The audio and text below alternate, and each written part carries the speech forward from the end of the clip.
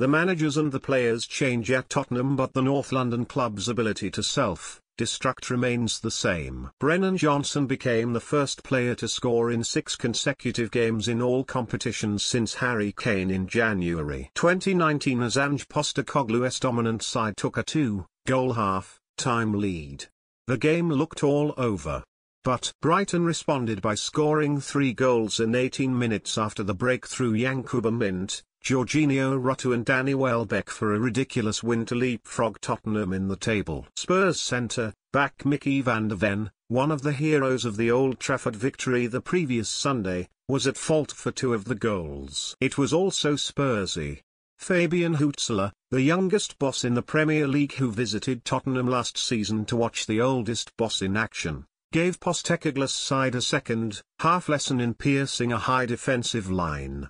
Yet the problem for Tottenham is that they never learn. In March 2023 along the south coast at Southampton, Antonio Conte launched a rant where he slammed his selfish players and the culture of the club when they threw away a 2-goal lead to draw 3-3.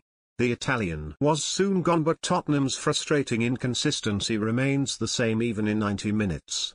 From a super first half when they could have scored 6, the second 45 minutes was as horrible as their second away kit.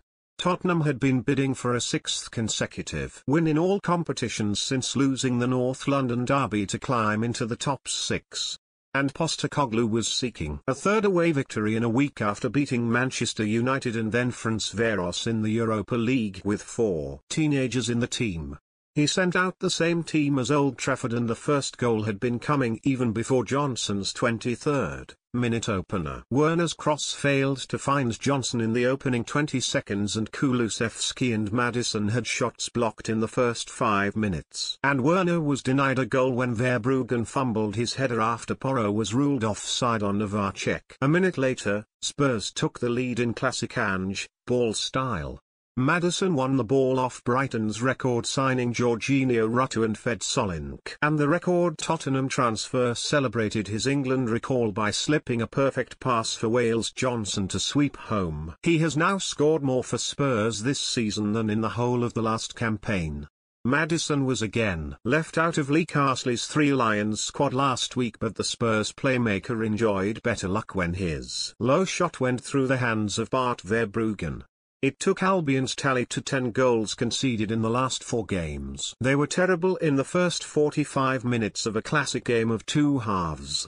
Brighton came out after the break with a new left-back, Pervis Estupiñán replaced Ferdi Kadioglu, and a more aggressive attitude as Tottenham's old defensive frailties returned.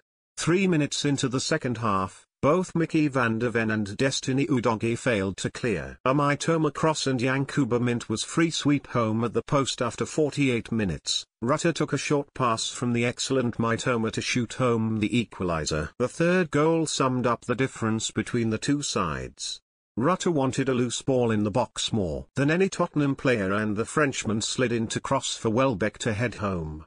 Join our new WhatsApp community and receive your daily dose of Mirror football content. We also treat our community members to special offers, promotions, and adverts from us and our partners.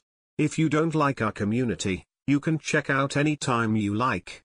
If you're curious, you can read our privacy notice.